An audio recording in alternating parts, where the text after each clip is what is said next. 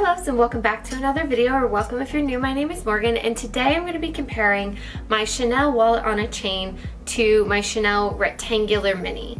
So these bags are quite similar in size, but they do have some major differences that might influence which one you go for. So I'm going to show you what fits inside, compare the prices, show you some modeling shots, and the features of the bag. So let's get into it. To compare the size, as you can see, they're pretty similar. Where the difference comes in is the width. You can see that the rectangular mini is about twice as wide as the wallet on a chain.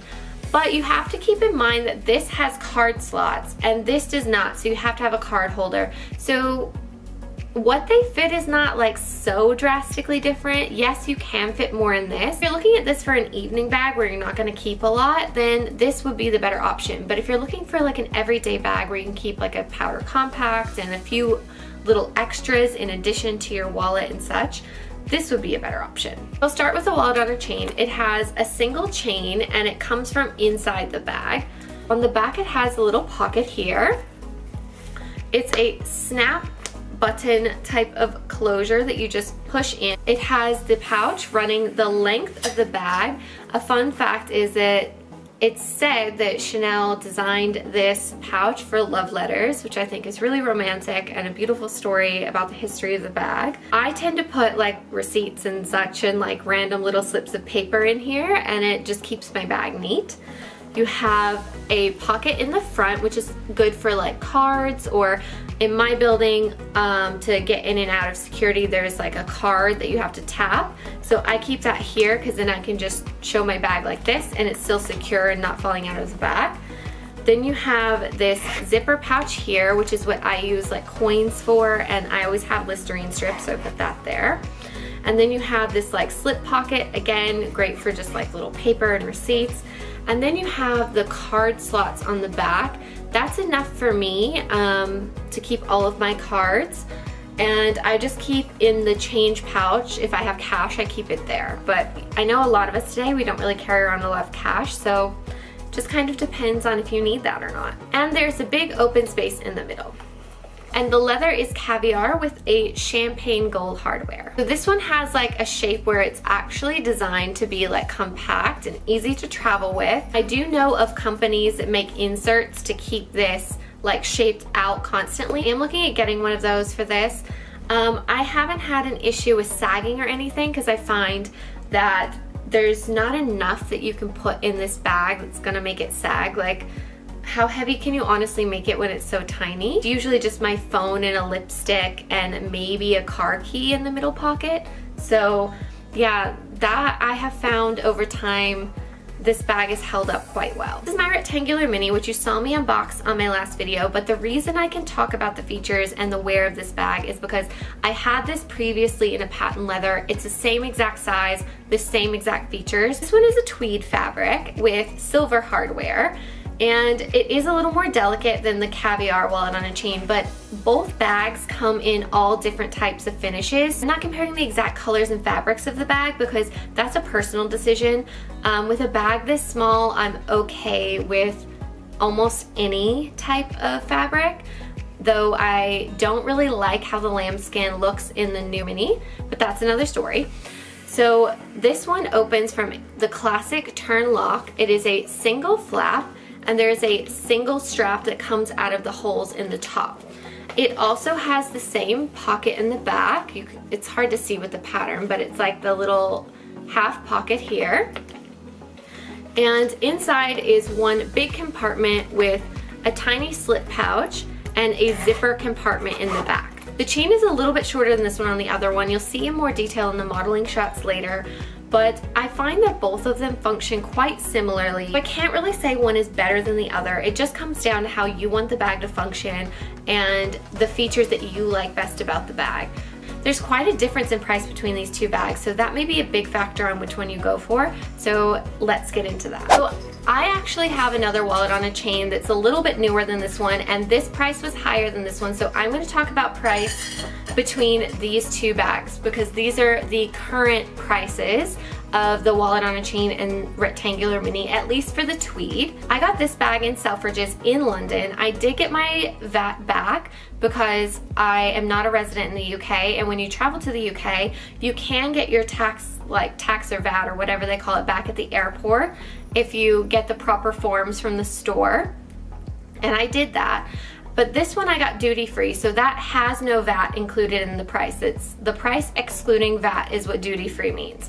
So this one is about 20% less than retail, and when you get the VAT back on the items, it depends on how much you've spent, how much you get back. So in Selfridges, you can combine your receipts. So I had other purchases, so I got a higher VAT back percent than if I just bought the bag alone, because the more you spend, the higher percent you get, because then the less of a cut the company takes when you get your VAT back. So I realized the paper was in there, so I just took it out. But this is not an exact direct comparison, but I'm just telling you what I paid and where I got them, because I think it'll give you some insight into the price difference between the two. The duty-free price of this is £2,455. On my card statement, the day that the transaction went through, the exchange rate made this bag $3,215. Now, you have to keep in mind currency fluctuates, so there may be some difference in the currency at the time that you buy the bag. This is duty free, so that is the price I paid. That was the last price on this bag, and that's the best price you're gonna get. The retail price of this bag was £1,920. I got a 13.5% VAT back return rate because I combined my receipts with other things I bought from Selfridges, which gave me a higher percentage back. But at that rate, you could probably expect, if you're just getting the bag only, anywhere between like 11.5 to 12.5% back. It can depend on many factors, so that is just an estimate. That means I got 259 pounds back after I got the money back on my card from this bag. The price that I ended up paying equivalent in US dollars is $2,155. To directly compare, so you can just know it side by side, the conversion rate I paid for this in the US was $3,215, and the conversion rate that I paid for this was $2,155. That's over $1,000 difference for these bags. That's gonna play a big role in which one you decide, because that's a lot of money. Just to compare the US retail price, excluding tax, because tax varies state by state, but the price is listed on the US website. For a lambskin rectangular mini, the standard price is $3,500. For a wallet on a chain, the standard price is $2,500. You can see buying them in the UK, you do get a better price, but that just shows you there still is a $1,000 difference between the two bags when you're buying them in the US as well. It comes down to your preference, your budget, and what you think about the features. If you think that this bag could do everything that this bag does in your lifestyle. Now I want to talk about, should you buy pre-loved or should you buy new? And this comes down to a few factors. And I want to talk about these factors because I look at this before I go and buy a bag. I don't like to buy a bag retail. Most designer bags you can get at a very significant discount, but Chanel is one of those unique brands, along with Hermes, that the resale price can often be even above the retail price. So I take that into account before I go and purchase a bag in the store. And both of these bags I purchased in the store because when I looked at them on the pre-loved market, well, one, I didn't find this. I thought about this bag for 1 month, and I checked the pre-loved market every single day for 1 month, and I never saw this bag come up. So that's one reason why I bought it retail. And second, this bag, when I saw it on the resale market in this color, because I wanted this particular like Tiffany blue color, was going for about $500 more than the US retail price. First thing to know about both of these bags is color plays a big part in what you get it for on the resale market. Any iridescent color, pink and this Tiffany blue, and particular black styles, not every black style, but some black styles, go for at retail or slightly above retail for the wallet on a chain. So oftentimes, if you're wanting a current season color or you're very particular about the color, you might have to go for the retail of this bag, because the resale, I watched the iridescent pink one for months, because when that came on the resale market, it was going for like $3,200. It got around the retail price, but I never saw it really significantly dip from the retail price. So I ended up not getting that bag because I missed out on it in the store. I didn't want the same thing to happen with this bag, because when I checked this bag most recently, the cheapest one I found was about $2,500, but that was only one piece. The other pieces of this were going from anywhere between $2,700 and $3,100. So as you can see, by buying it at the price I did and getting my tax back from the UK, I paid $2,155 for this. It's a significant difference from the pre-loved market price. So I actually ended up saving money in terms of this bag, buying it retail, than buying it on the pre-loved market. The color doesn't play as much of a big role in the rectangular mini as the fabrics do. The caviar is super rare right now because Chanel has not done it in many, many seasons. So if you find a caviar Chanel rectangular mini on a pre-loved market that doesn't have color transfer or something crazy wrong with it, you can expect to pay about $4,000 to $6,000 depending on the color. The black ones are insane. They're going for like $5,000 to $6,000, a lot of them, in a good condition. Of course, if you find a damaged bag, you can get them cheaper, but I would not buy a damaged bag personally. I would buy something that maybe has a little bit of wear marks, but nothing that has color transfer. I'm talking about a decent condition bag when I'm giving you these pre-loved estimate. If you want to buy them pre-loved, the ones that you can get below retail are more obscure colors that not everyone would want to carry necessarily. They have to kind of match your particular wardrobe or style. So colors like orange or yellow or purple, harder colors to pair in, and I see that like bolder colors like the fuchsia pink, that kind of dips below retail. But the baby pinks and the light pinks are typically above retail. Also, if you want to get a vintage style, the vintage styles that are not really done today anymore are typically below the current retail price. So that is a way you can get a good discount on a wallet on a chain or a rectangular mini. The lambskin ones sometimes go below retail. Not at too much of a discount, but the significant discount comes when there's like a damage to the bag. Now, if the damage is on the interior and they knock off like $500 to $1,000 off the bag, which I have seen happen, that's when I would snap it up if the exterior was perfect and save the money. But those kind of deals are quite rare. So I'm just talking in general, like if you want to get one and you're not willing to wait, you know, a year and a half to find like the one at the price, I would say be open to the colors and be open to a lambskin in the rectangular mini, and that is your best bet to get one quickly at a lower than retail price. I will mention that the tweed fabric is typically lower than retail, but I have not seen one in a good condition. And that is because I believe that a lot of people don't know how to take care of a tweed bag. Look out in the description of the condition of the bag for pilling or pulls or like marks on the bag, because those are the three things I see most often with tweed bags. Is like the fabric has started to pill, probably because it's been rubbing up against a rough fabric. I hope that wasn't too confusing. I know it was a lot of information because there's so many factors that go into the price on the resale market. I tried to condense, you know, the research that I do and the knowledge that I have as best I could, but I know it was a lot to take in. Now I'm gonna scoot you in a little bit closer and I'm gonna show you what fits inside them. I brought you guys in a little bit closer to show you what fits in each bag. Well, this is the big open compartment.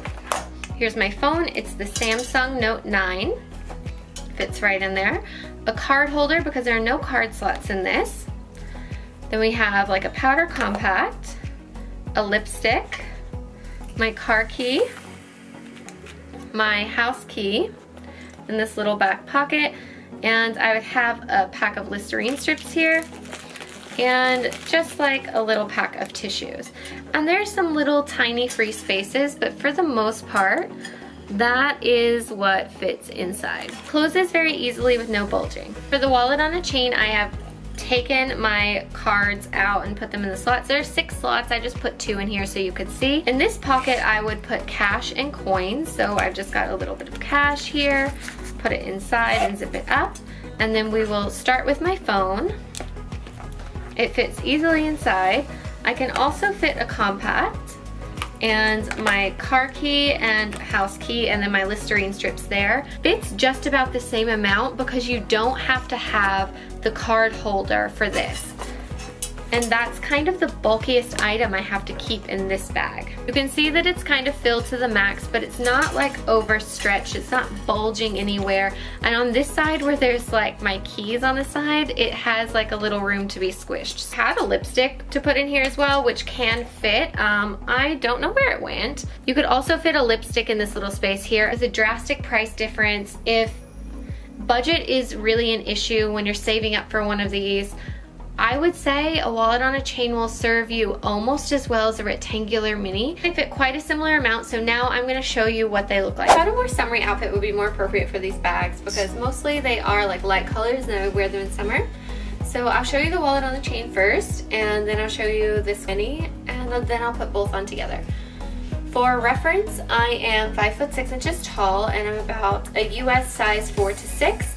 So this is how it sits on my body. It comes to about the hip here. It sits quite flat on the body, so it looks really flattering. You can wear it on the shoulder. I don't normally. I find the chain is a bit long for that, but I prefer a bag this size crossbody, so that's fine for me. You can also carry it as a clutch with the chain out, or if you have enough room in the bag, you can tuck in the strap here and just use it as a normal clutch. It can be under the arm, you can hold it in the hand. It's a very versatile, easy bag. I'll show you the rectangular mini. I also like to wear this crossbody. As you can see, it doesn't sit quite as flat on the body, but I don't mind it too much. This one you can wear on the shoulder, and it sits almost at about the same place as the wallet on a chain. Again, I typically just wear this crossbody, but you can wear it as a clutch with the chain hanging down, like under your arm like this. I think it looks quite chic. And then it's not too wide, you can actually hold it in the hand as well.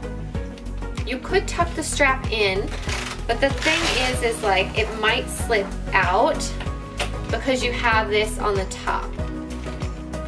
A little trick, if you want to know, is you can take a little like satin ribbon, open this up, and tie your chain together to create a little top handle on top of this bag. That's one feature I do like. So then you can actually hold it in the hand like this. I don't have a ribbon right now, but I have seen people do that and it looks super cute. So then you almost have this tiny little bag that you can hold top handle, which crossbody and top handle are kind of tied for my favorite style of bag. I think I might like a top handle better, but in this size, a crossbody makes more sense. Just put them on together so you can see one on each side. The wallet on a chain does sit lower. That's why on the shoulder it doesn't really work as well as mini. But just so you can get an idea, this one does sit a little more flat than this one, so it's kind of up to your personal preference of what style you like on your body. Thank you guys so much for watching, and I hope you enjoyed this video. I hope it was a helpful comparison for you. I know they're quite similar bags, so knowing the differences can maybe help you make an educated decision about which bag will fit best in your collection. If you have any questions, leave them down in the comments below. I'll be happy to answer them there. Please consider subscribing for more videos like this. I talk a lot about luxury handbags and fashion and style. Follow me on Instagram to see how I style my bags, and I'll see you guys next time. Bye!